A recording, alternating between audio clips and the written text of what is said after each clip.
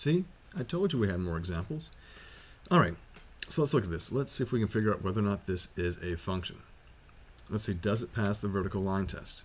You slide your vertical line, and it looks like everything's fine. It looks like it's kind of weird right here, but you need to understand that we're dealing with some limitations in terms of what the computer is going to display and how things print. But this is going to pass the vertical line test. This guy never curves back onto itself. Looks like he's trying to, but we stop him just before he gets a chance. So this is a function.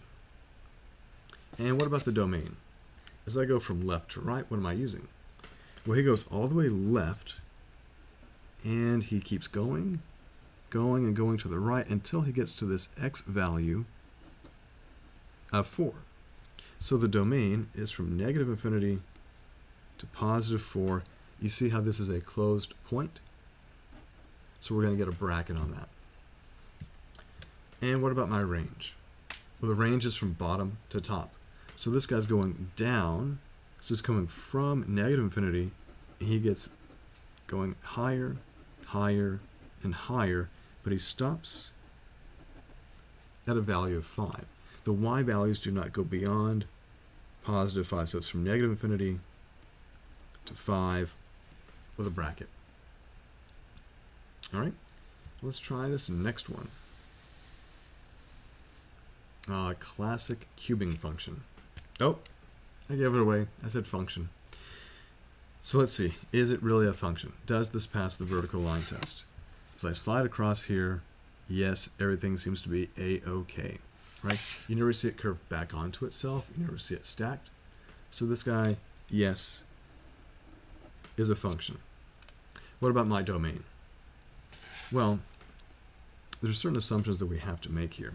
This guy is going further and further out here. He's not going to stop right here. He is still going to keep going down and out, but he's going to be really, really steep. But you know what? In math, we have all the time in the world, right?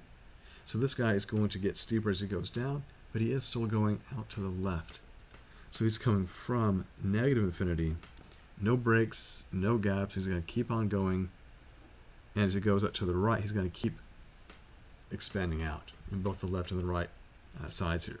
So the domain is going to be all real numbers. The range is a little bit easier to see because the range, you see him going all the way down. He may have a hiccup here, but he ends up going all the way up. So he's from negative infinity to infinity. There are no breaks, there are no gaps as you go from bottom to top for this. All right? We've got 2 more to look at.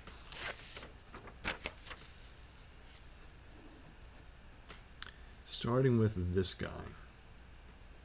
So I hope you guys can see pretty quickly that this fails the vertical line test. Everything is fine until I get here. And then you draw a vertical line, it's going to go through 2 points. So not a function. What about your domain? Well, this guy's broken up into 2 pieces, but you're just going to do the union of whatever you have. My domain for this guy right here is from 1 to infinity as he goes out there. But this one right here also starts at 1, and he also goes all the way out to the right. Now don't get thrown off and say, oh, but he goes down. Domain does not go down. Domain goes left to right. So he goes left from 1 to infinity. Right? Both of these guys do. And so it's just bracket 1 to infinity. What about your range? Range is bottom to top. So starting here, this guy's going down. So he's coming down. He gets as high up as -1 before he has to stop, right? But there's a gap, right? So he jumps back up to be here at 6. And he goes to infinity. Right? So let's describe this range. Let's describe what we've highlighted on that y-axis. This guy's coming from negative infinity. He goes all the way up to -1, but then he has to stop. So it's union. You jump to 6 with a bracket, and he goes to infinity. So the domain didn't need a union because they were both from 1 to infinity. But the range, as you go bottom to top, there's a jump right here. And so that's where that union sign has to come in. Let's see what that looks like on the next example. So here is an example of something we will be seeing later called a piecewise defined, I'll give it away, function. Right? It's pretty clear that this guy passes the vertical line test. As you slide along, everything's fine. There's nothing right here, but then it's still fine as you keep going up to the right.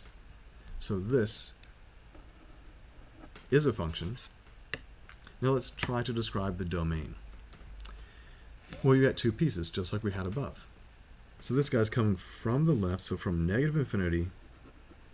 Now notice this is an open circle, and that's deliberate. That means that you don't get to include that stopping point that happens when x equals -2. And then there's a jump. And you come back here at this value. Now don't look at the -5. Look at the x value. The x value is here at 0, and he goes all the way to the right. So I hope that you can see that the purpose of me shading and coloring the pieces of the x and the y axes, so that when it comes to the interval notation for domain and range, it's really easy. You just focus here. I see that I'm coming from negative infinity to -2 parentheses. There's a jump. There's a small gap, but it's a gap nonetheless, so that's union. You pick back up at an x value of 0, and you go all the way to the right toward infinity. Now what about your range? This one might be a little bit trickier. If I look at this piece right here, he's kind of starting here at 2, y equals 2, and he's going all the way down. But this piece right here starts at -5, and he goes all the way up. And so it's our job now to describe what part of the y-axis have we shaded as a demonstration of what our range is. When you look at this, we colored everything. So my range is all real numbers. And you might say, but this guy was open. He was, but notice you have this point right here who would kind of fill in the gap right there for that. So these guys end up overlapping each other, going in opposite directions, so it ends up coloring everything. So there you go. That's domain and range. This is how we talk about determining whether or not we have a function. So you're going to see stuff like this on your test, maybe a quiz. So make sure you practice, make sure that you know how to put things in interval notation, and make sure that you answer those questions well. Pay attention to your signs, pay attention to directions, and you're going to be great.